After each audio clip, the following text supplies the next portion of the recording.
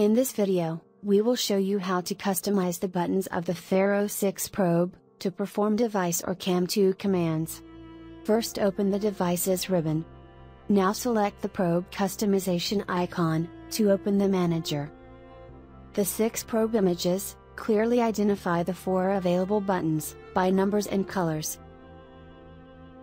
CAM2 allows 3 press methods for each button: a single click, double click, and a long press.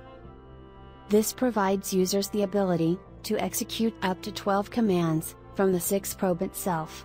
Below the images, there are drop-down menus for each button and press methods.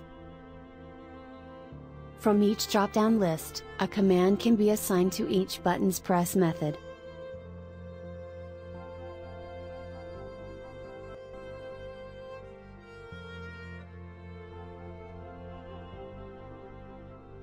The user can return to the default commands by selecting Reset.